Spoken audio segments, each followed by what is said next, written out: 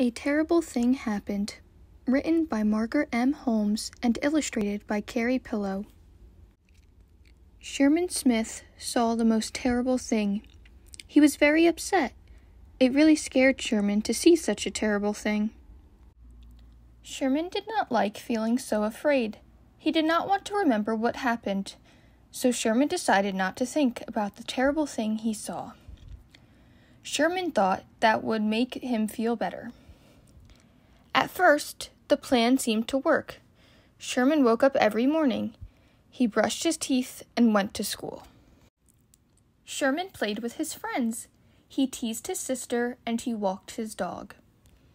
Everything seemed all right for a while, but something inside of Sherman was starting to bother him.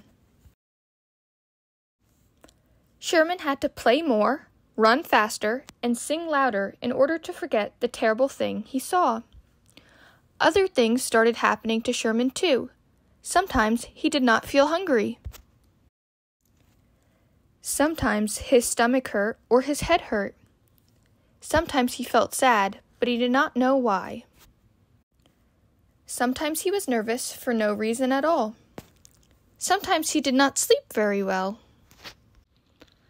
Sometimes when he did sleep, he had very bad dreams. The bad dreams scared Sherman. All of these things made Sherman angry. It seemed like Sherman was angry all the time. Sherman started getting in trouble at school. Sometimes he felt so angry that he did mean things. Getting in trouble so often made Sherman feel bad.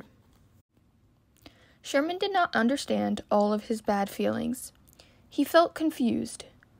Sometimes parents help children figure out their feelings. Sometimes teachers or other grown-ups help. That is how Sherman met Miss Maple. Miss Maple helped Sherman think about his feelings.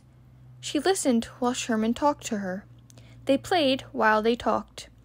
Sherman did not feel as mixed up when he talked to Miss Maple.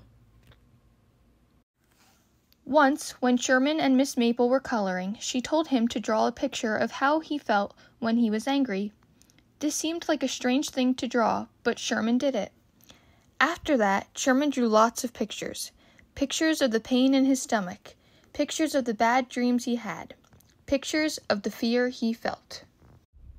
And at last, pictures of the terrible thing he saw. Sherman and Miss Maple talked about the pictures. He asked if the terrible thing he saw was his fault. Sherman said he worried a lot about that. No, Miss Maple told Sherman, it was not your fault. Sherman told Miss Maple a lot of things. He told her about the bad dreams. He told her about how scared he felt. It was all very hard to do. Miss Maple was proud that Sherman was trying to talk about such hard things. Sherman found that it felt good to let his feelings out. Feeling good helped Sherman feel stronger. When Sherman felt stronger, he did not feel so angry. Nothing can change the terrible thing that Sherman saw. But now he does not feel so mean. He is not so scared or worried. His stomach does not hurt as much, and the bad dreams hardly ever happen. Sherman Smith is feeling so much better now. He just thought you would want to know.